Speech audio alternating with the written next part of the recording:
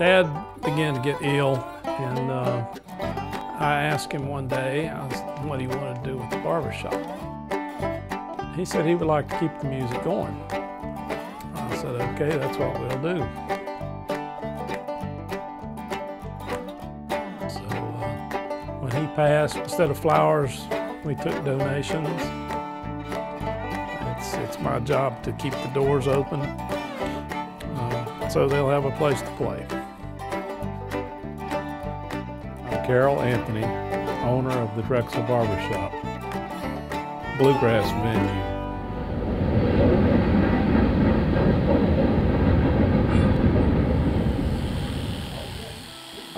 I try not to do too much I don't enjoy.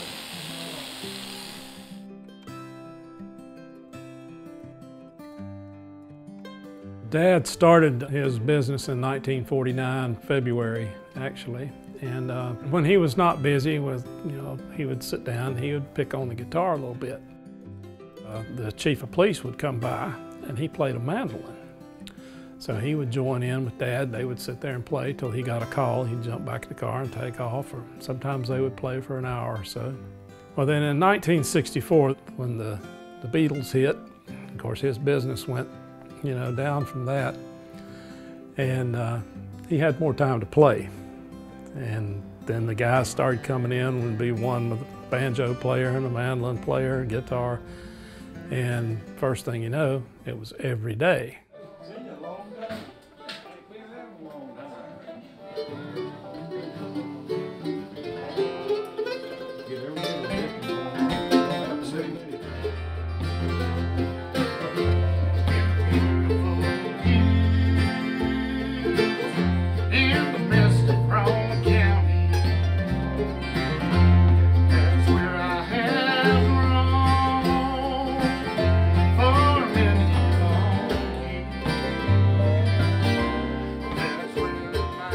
Jam sessions on Saturday and the other days also start about noon usually, and they'll run to 4 or 5 o'clock whenever the guys get tired.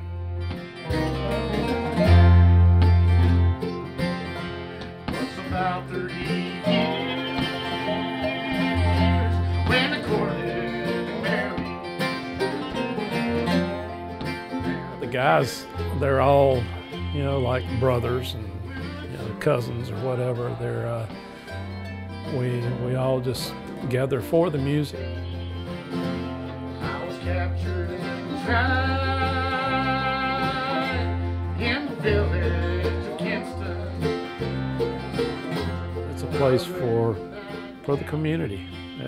They don't have a community center anymore, so it's like the last place for anybody to go and socialize.